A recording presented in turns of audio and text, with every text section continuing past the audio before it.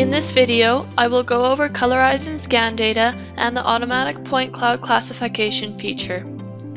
From the images captured from the SX10, point clouds can be colorized and panoramas can be generated. You can use the Colourize Scans command found under the point cloud toolbar under rendering. In this command, the buttons to the left of the station open up a station view at that particular station. I select the station beside Station 1. This is useful for viewing the images at that station, prior and after to colorization. This button will select all the stations for colorization. As well, you can select individual scan stations to colorize.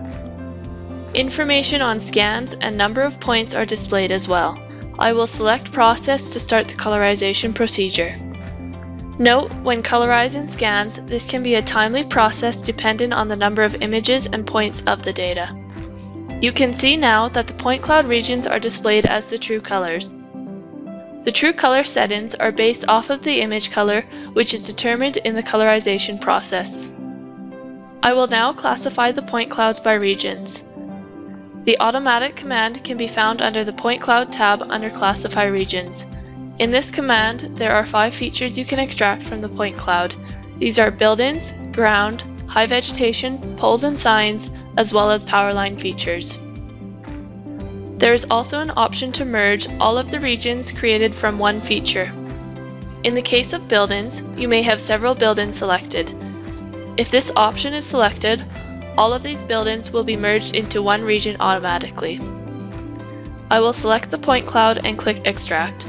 This process may take several minutes dependent on the size of the point cloud. It is important to note that the classification quality is dependent on the density of the point cloud. The more dense your point cloud, the better extraction you will get. Now that the regions are extracted, you can see the different regions classified by different colors dependent on the feature. The buildings are colored blue, the ground is brown, the high vegetation is green, poles and signs are red, and power lines are colored yellow. If I go into the View Filter Manager, I can see the new regions that are created. If I select Buildings Only, I can see all of the point clouds in this region. Next, I'll look at Ground. Finally, the default region. One way to look at the default region is this can be some of the noise or some objects that don't have a specific classification associated to the point cloud. If you notice here, there are some vehicles and peoples in this region. If I want to separate this building from all other buildings in the project, I can create a new region. To do this, I will toggle the view to see only the buildings layers by right-clicking Buildings and selecting View This Only. I will highlight the building and select Create Region.